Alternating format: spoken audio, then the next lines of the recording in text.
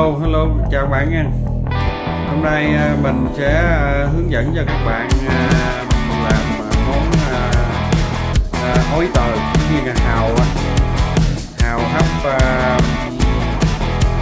gừng hành,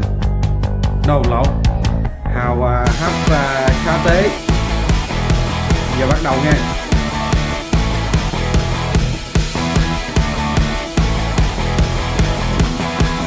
Giờ trước tiên thì mình rửa mấy con hào này,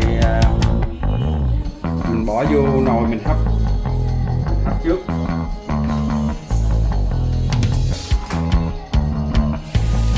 Rửa cho nó sạch các bạn.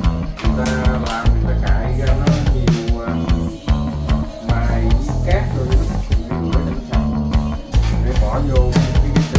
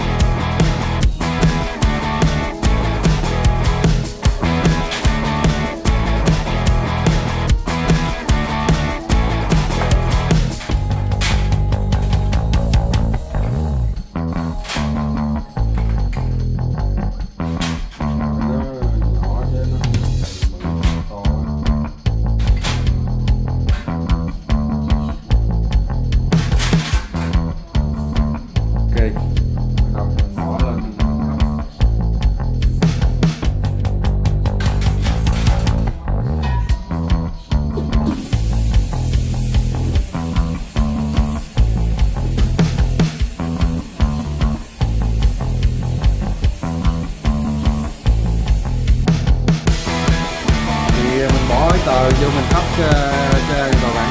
Thì giờ bắt đầu mình làm cái sốt nè. Thì mình sẽ cho nó vô đây ít dầu, vô chảo ít dầu, tí dầu đây, khoảng nhiều đó, khoảng chừng 50 ml.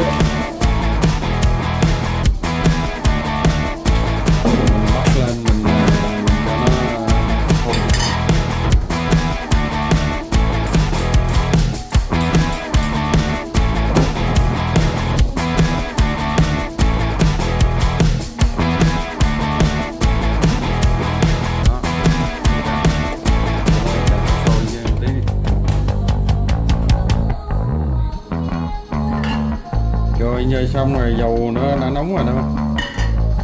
Giờ mình cho sate vô.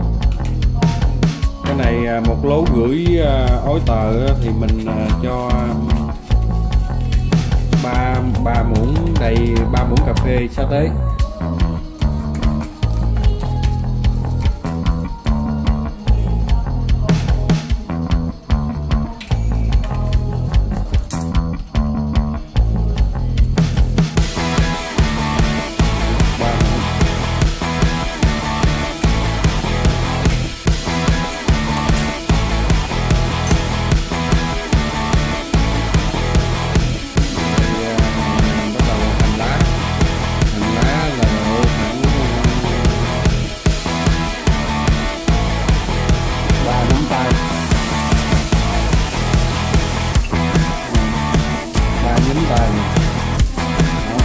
Càng nhiều càng tốt.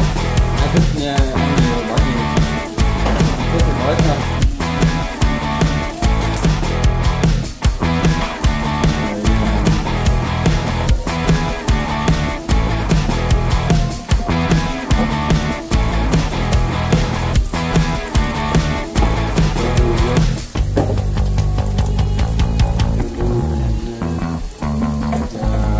Nước tương đơn giản vậy thôi mà rất là ngon các bạn.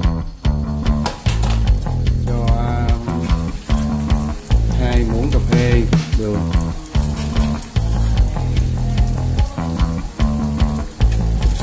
tí nữa 2,5 muỗng.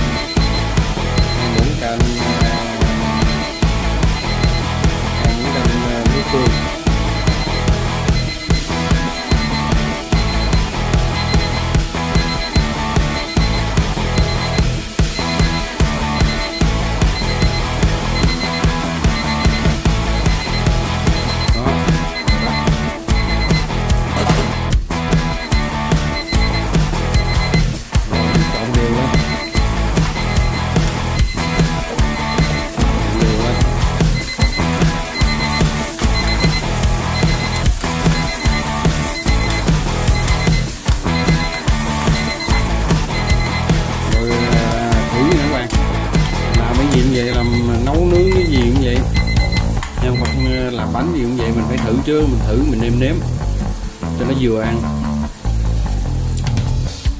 Nó quá ngon, đơn giản vậy thôi mà để vô hào á, tức như ổi tờ á, rất là ngon bạn, ăn ghiền luôn á. Rồi như vậy xong rồi đó, để đó đây mình đi thăm ổi tờ coi nó chín chưa.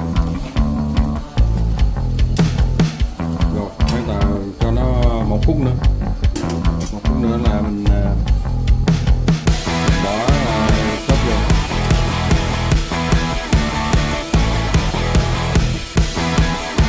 Ok, giờ ổi tờ xong rồi mình cho sốt vô. Sốt luôn.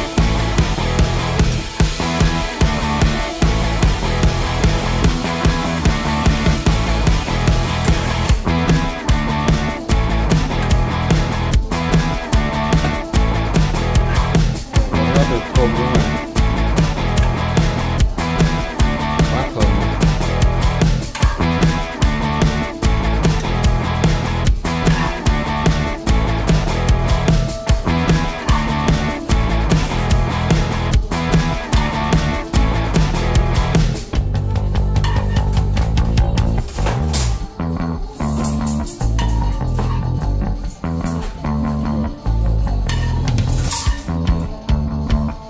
Mấy con này hơi nhỏ quá, thấy là cái teo.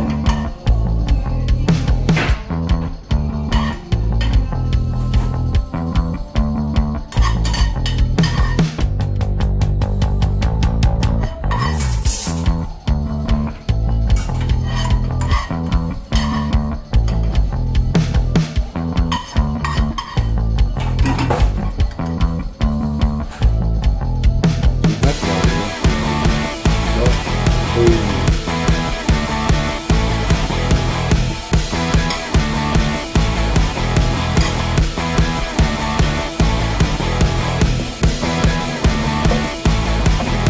Hấp dẫn chưa? Rồi mình đậy nắp lại cho 1 phút, rồi mình lấy bắt đầu mình lấy cầm nè, để sôi lên 1 phút.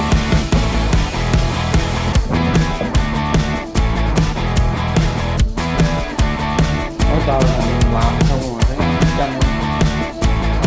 Chanh thì nó ngon.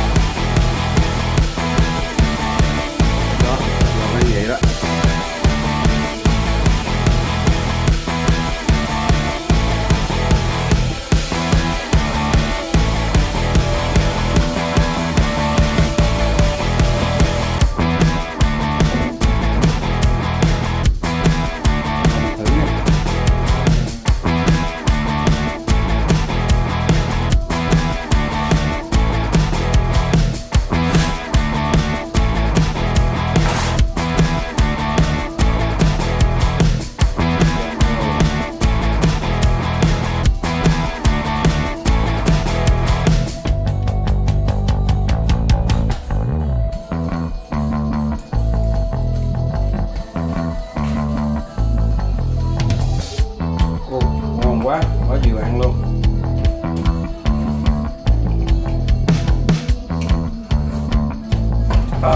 Ngon quá bạn. Đó, vậy là xong món oyster hấp sa tế.